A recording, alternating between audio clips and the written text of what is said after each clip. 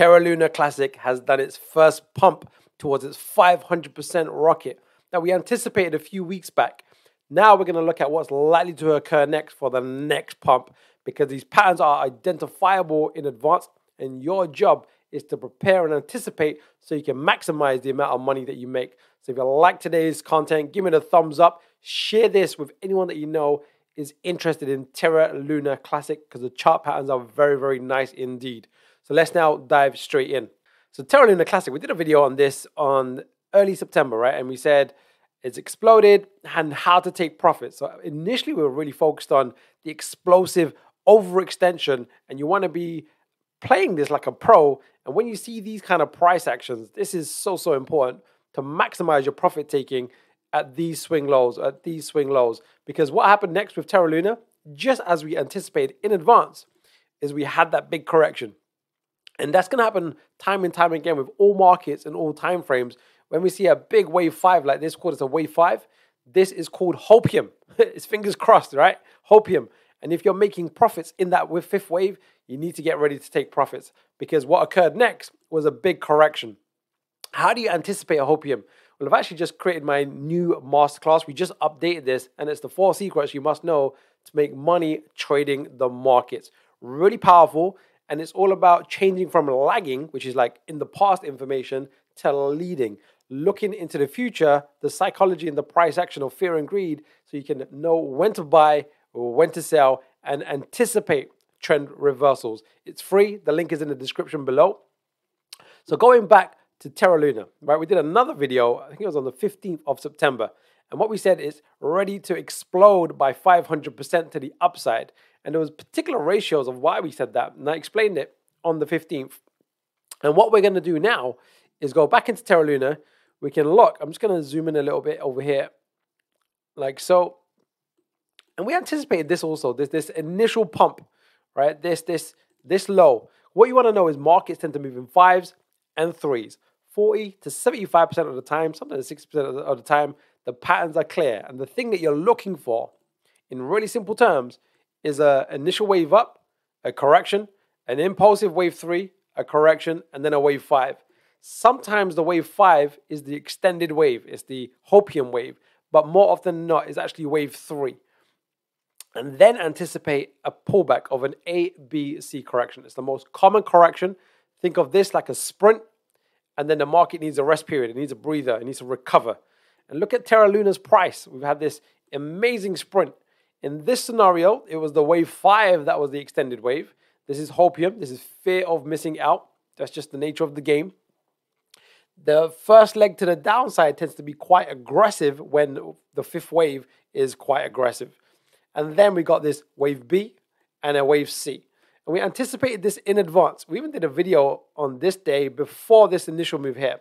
So now what we're going to do is just really get fine-tuned on what we should anticipate with Terra Luna Classic based on the buying and selling behavior. So this is where it is right now. So again, I covered this in more detail in the masterclass, but wave structure, buying and selling behavior, has different degrees of waves. So there's waves within the waves. So what I mean by this is the following. This here is a wave 2, right? So it's just a wave 2.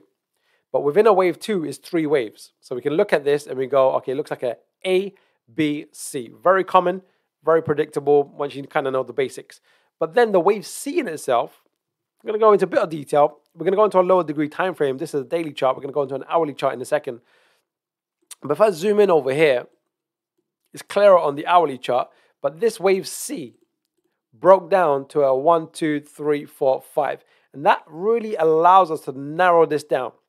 So what we're going to ask ourselves now is, what is the market doing? What's the buying behavior? How is the crowd feeling? Because individuals are unpredictable, but crowds are relatively predictable, right? And that's what Ralph Nelson Elliott figured out in the 1900s. It's just 100 years ago, right? So what we want to look at this is this is an initial move up, and this is the equivalent of this initial move up. What do you notice as the difference between the two? Well, one is the second, the one on the right, is bigger. It's bigger than the first one. So it's like the markets expand on a larger degree. So what we've seen here, and this is what you really want to get into your mind, what we saw here as this 1, 2, 3, 4, 5 of a wave one, over here, right? What we've seen there is more than likely going to repeat itself over again, but in a more expanded way, because it's almost like the proof is in the pudding. People have seen it and they don't want to miss out on the next wave. And the next wave tends to be a wave 3. And that's what we're talking about when we're talking about 500%. Literally just objective information. So let's just do a bit of vision talk for a second. What I mean by that is forecasting the future. Now, there's a difference between forecasting and trading. Forecasting, we're just literally looking to the future and just seeing what's very likely to occur. So what's very likely to occur is that this is just the initial move down, up. So up. This here looks like the initial move down. Then we're probably going to get a wave 3, 4. And if the wave 5 is anything like the wave 5 in wave 1, it's probably going to be overextended. Right? That's what we're looking for. That's what's more than likely. And by the way, when we did the video over here, it's on the 1st of September. We was anticipating this in advance. And then when we did the video on the 15th of September, we were anticipating this in advance.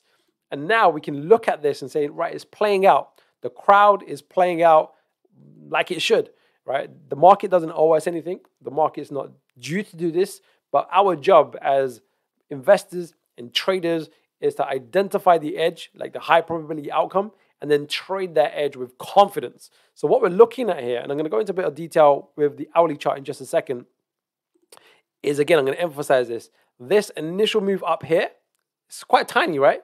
Is the equivalent of this, or this is the equivalent of this, but on a larger degree. We've had a pullback like this, which is the equivalent of this, right? You see that? So this is a wave 2 of wave 1. This looks like a wave 2 of a wave 3, right? So it's almost like it's magnified. So what should we anticipate next? Well, it's this what's called a wave 3 of a wave 3, similar to this wave 3 of a wave 1. So what we really want to do now is to fine tune this part to go, right, has the end occurred, or is there buying and selling behavior in terms of the price action that indicates we're going to get one more low, right? And that's what we're going to look at. So let's just dive into an hourly chart. But before I do, make sure you check out my 4 Secrets Masterclass. It is phenomenal. The 4 secrets you must know to make money trading the markets. I'm telling you, if you're finding what I'm covering with Lunar Classic, because we cover quite a few videos now with Lunar Classic, and it's been pretty much on point. But the method behind the madness, Arthur C. Clarke said it best. He said, any advanced science is indistinguishable from magic. And what we're doing is advanced psychology, applied psychology, but applied market psychology. And we're applying these 4 secrets. And today we're really double downing on pattern position, psychology in the pattern position, which we can see what's very likely to occur next. Never guaranteed, because we can never guarantee it. And by the way, it's free and it's in the description link below. So let's now just pop into an hourly chart, right? I'm going to go into the bottom right corner as well, keep my hourly chart. And what I want to focus on is the last part of the move, right? As in the move to the downside. And what we're going to look at, and we can just zoom in, is the wave structure. So one of the great things with Elliott wave theory is, well, you want to know, really 2 things, right? 2 things. Is the market making an impulsive move with higher highs and higher lows, or lower lows and lower highs, without overlapping, or is it overlapping? And that gives us a massive clue on what's likely to occur next. So let me tell you what I mean by that. So let's just take an example of, let's just take a very obvious example. I'll take an obvious example first. Right, so when we're looking at, this is the hourly chart, but what we can see over here is this is very impulsive up, down, where this low does not overlap. So that's what we call impulsive. So we've got thumbs up. However, if we just look at now a corrective structure, even if we just take this structure here, this here, what does this look like? Well, they're overlapping waves, right? So this here is a correction, and this here is impulsive. So then we can look at this part here. This over here looks like a correction, and then this part here is impulsive, right? Does that make sense? So now what we're going to do is we're going to go to the recent data. So even when we're looking over here, right? Well, clearly, without a shadow of a doubt, this is impulsive, this is corrective.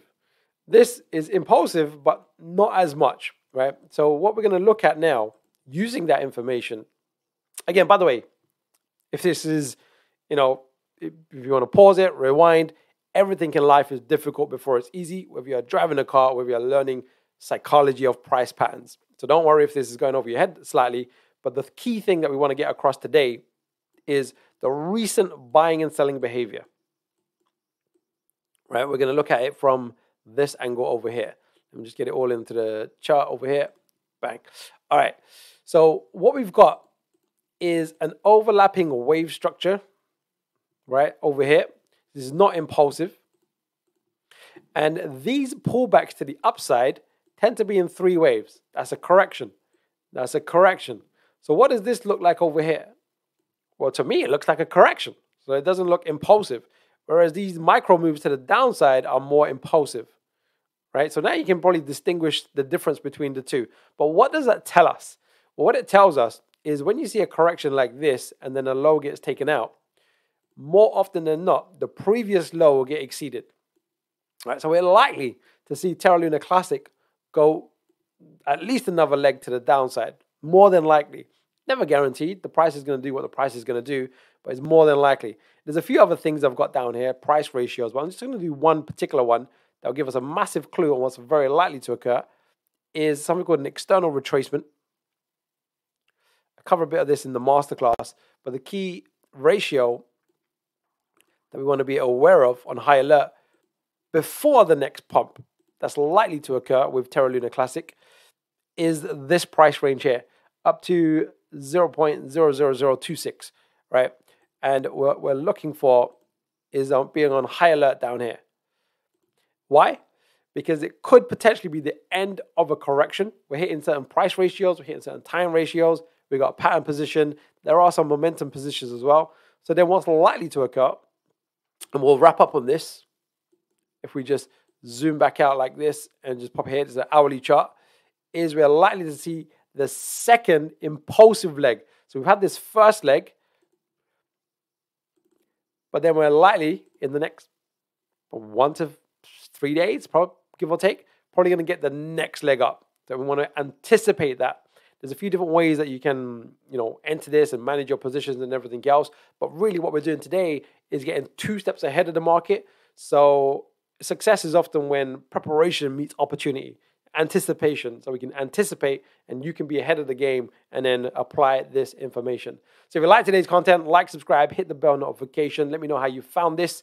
Take my masterclass. I'm telling you, it'll take your trading and market analysis to the next level. Whether you're trading or whether you're buying the underlying asset, this psychology applies because you can time the market based on your short-term, medium-term, and long-term strategy and your risk management as well, which comes into play. So let's finish on a quote from my book. I like to read a quote from my book, but actually today, let's go with, I think it was Churchill that said this one. I think it was Churchill. I remember writing this quote. I used to have it on my wall when I was 24. I used to pin all these quotes up and read them every single day. And this one was great. He said, if you want to experience the ocean, you must first build the courage to leave shore. And when it comes to investing, trading, money, it can be a very emotional subject because of fear of missing out, fear, uncertainty, and doubt, fear of making mistakes, fear of feeling stupid. Like people take it way too, not seriously because it is serious, way too personally. That's the thing. And when it comes to the decision that we're making over here and looking at the market, we do not know what is going to happen next. And we have no way of knowing what is going to happen next. But neither does the casino. But the casino has a 4.5% edge in its favor when it's playing the game of blackjack. So it ultimately wins and the house always wins. And your job is to become the house by stacking the odds in your favor, not needing to know what's going to occur next. But when you get it right and what we anticipate is going to occur, you make a lot of money. And when it doesn't, you just take a small loss or you break even or you take a bit of a drawdown. And that's just the name of the game. So let me know how you found today. Check out the masterclass and I'll see you soon.